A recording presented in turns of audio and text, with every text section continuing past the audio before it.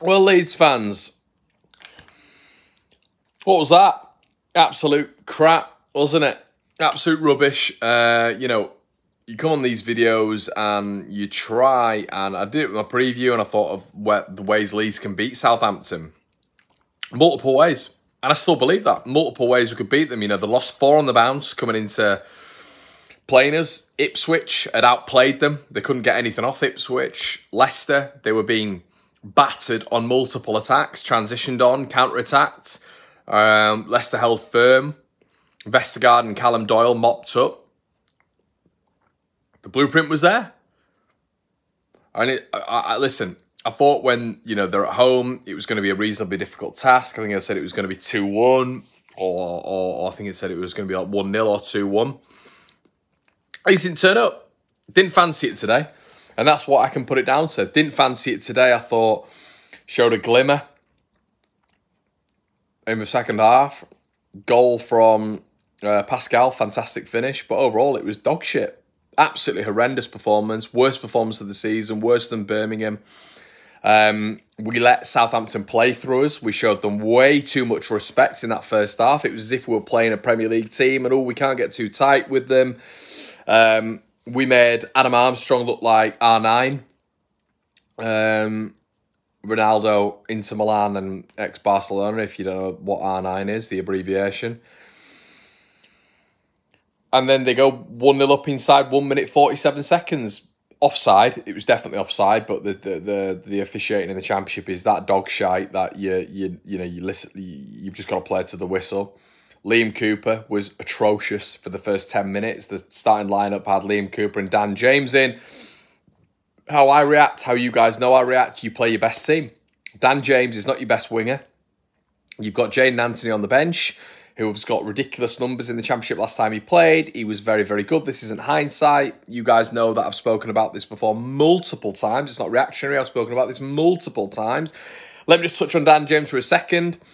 He's bumbled an assist in against Millwall. I'll put this out on Twitter, he's been in about 8 or 9 acres of space against Watford and put the ball in for pros unmarked. Listen, it's still 2 assists, but let's contextualise a lot of Dan James's play this season, which has been wasteful and will always be wasteful. It has been really bad. 80% of the game against Watford, he was literally bunning balls into Rose Ed. He was scuffing balls, he was under-hitting balls, he was over-hitting balls, but that always gets overridden because he's got an assist, or he got an assist from a corner. And the same thing against Millwall, really, when he came on. First 10 minutes, atrocious. Atrocious when it came to ball at the feet, but he was stretching the game a little bit, and that's where he's at his best when he comes on the 70th minute. Jayden Anthony is a better starter and was a starter for Bournemouth in the Championship and was a starter for Bournemouth in the Premier League. Joe Rodon is miles ahead of Liam Cooper. We were at a disadvantage last week.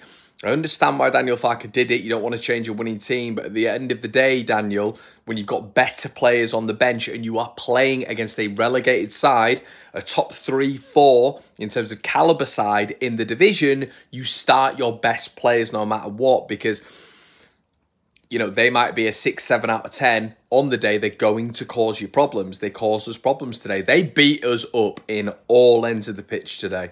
Defensively, they coped with us marvellously. They got enough bodies back every single time. Weren't able to transition on them. And when we did transition on them, Rutter was wasteful. Somerville was atrocious on set pieces and was wasteful as well. Dan James is always wasteful naturally. And Perrault wasn't in the game. And we've seen this a lot with Yoel Perrault. I think it's becoming very, very obvious now that Perrault is just a finisher. I think when it comes to game state, and Leeds being, at points where they need maybe Perrault to drop deep, get hold of the ball, manipulate it. He's not going to be involved in these games. He's not going to be. And there's been a lot of games now this season where Perrault has just been non-existent. He scored 6 goals for Leeds so far this season, of course, but maybe we need an introduction of something else to involve him in games a little bit more, because I don't want Perrault to just be involved in games and scoring goals. I want him to be involved in the process of Leeds United building attacks as well. And at the minute, he's just not. Like, in certain games, he's completely absent. I want to say shout out to Kamara, who I think was the best Leeds player on the pitch today. I thought Ampadu was, as he said, guys, listen, I'll say it every single time. Ampadu's off it. And I will sit in there, I will try to be as objective as possible. Kamara was off it. Southampton were applying a high press and we could not deal with it. Could not deal with it. And it was evident today that, when a very, very good calibre side is able to press us really, really high and effectively. And we saw that within 5 minutes, by the way. 5 minutes of that game. They pressed us that high that we were panicking. And when you've got Cooper and Strauch, two left-footers who are being pressed, who are not good under a press, I think Strauch is 100%, but I think Rodon brings the best out of Strauch. Rodon can bypass a press as well. I don't know why Farke didn't see that. Really, I don't, because Liam Cooper has never been able to bypass a press. What Cooper does when he's pressed on is pass the ball back to Elan Millier. And even Championship level, Billy Sharp has mullered Liam Cooper multiple times, as has Neil Maupay for Brentford multiple times. Very similar style strikers at this level to Adam Armstrong. Farke hasn't realised that. He's put Cooper in there because of sentiment value. Vibes FC from last week, completely different game. And instead of bringing in a press-resistant defender, who is the best defender we've got, who can bypass a press, use his left foot effectively, use his right foot effectively, unbelievable in the air. Millwall being the classic example. He's gone with Liam Cooper, who really in in about a 2 to 2.5 year period has barely been able to string together two consistent performances. He'll have a one-off good performance, but 2-3 consistent performances, Cooper's not been there. Hasn't. And you start your best team. It's Farke's fault, that today for me. We came out flat. Dan James start, and he's a 20-minute impact player, and that's the best you're going to get from him. His decision-making, I said this on Twitter, if Jayden Anthony is exposed to the same amount of game time as Dan James, he's on double the assists at this moment in time, because Leeds have been very, very good in the offensive third, and the amount of football we funnel down that right-hand side towards Dan James is startling to me. I'm not saying Somerville was good today, because he wasn't, but why on earth are we funneling the ball to Dan James when we know how absolutely rank he is in the final third? Yes, he's got 4 assists. One was bumbled in, the other is in 8 or 9 acres of space where he literally cannot not make an assist with Perot's movement in the box and Watford's dire marking. Credit to him, he's got 4 assists, but how wasteful he is it just kills Leeds. There was 3 moments in that second half where Leeds are in a transitional moment where it's 3 on 5, 5 on 3, whatever. The numbers are equal. Southampton's midfield has pressed on a little bit. We've bypassed it. We've got beyond it. Dan James wastes the moment every single time. And in his head, he must think to himself, I'm going to get these moments all the time. That doesn't happen. It doesn't happen. And this is a high-quality side in this division, no matter how they've been over the last 4 games. He's nowhere near good enough. He's a super sub. That's what he is. And that's the best you're going to get out of him. As hard as it is to hear everybody, as hard as people want to love him as much as they can, and you can love him. But in terms of quality, Jayden Anthony is another level to this geezer.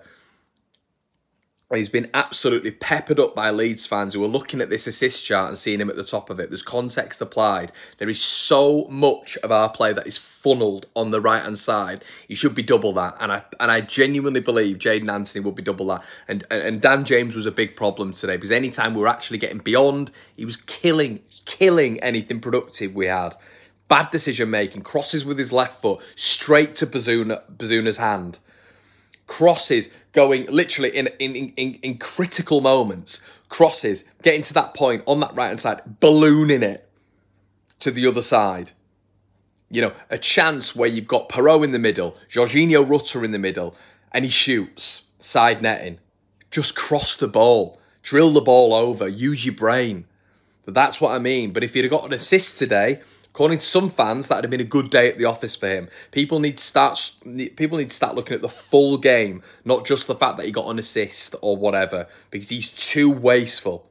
And he would make Leeds so much more comfortable if he was more productive earlier on. Yeah, but Anthony was poor. Ampadu was poor. Kamara I thought was very, very good. His best game for me in a Leeds shirt. Good under pressure, good in those moments. Shackleton, really poor. Byron Paul, the whole defensive line, unable to cope with the press, unable to cope with it whatsoever, which was killing us. And Armstrong and Suleiman are having a field day, an absolute field day. It was easy. One of Southampton's easiest games they'll play this season. And a real shame to see what Leicester and Ipswich were able to do to them, how they were able to tactically hit them and not struggle. And Leeds were struggling today. And it sort of puts into perspective, Leeds have had a really good moment, a good last month. But this really, puts into perspective that there is still a long way to go with the manager as well when it comes to his decision-making, but also with some of the players. A day off for Leeds, a mad sort of like moment, and hopefully just 1 in a million. But it shows that Southampton is still in that question about who's gonna be going up, even with 4 losses, because they've still got that quality. And it still shows that Leeds aren't just going to get automatically promoted. There is a potential now after today that, and it might not when this video goes out, but Ipswich could potentially be 11 points ahead of Leeds, as could Leicester. That is going to be a lot to make up. And the reality of that needs to hit some fans. But listen, I thought we could have got at them today, and I stand by it all. We could have got at them today, but they didn't. Leeds didn't come out. We didn't tactically prepare. The manager didn't make the right decisions at the right time. Dan James and Liam Cooper should have been off at half-time. Didn't happen. Waited for the 70th minute. And poor decisions by Farker. Not enough bravery by the Leeds side. Not pressing as a unit and getting pressed on as a unit. And Southampton were in full control. Fully deserved by them. Thoroughly disappointing with Leeds today. And let's hope it's just a blip. Guys, let me know in the comment section below what you think. And I'll see you in a bit.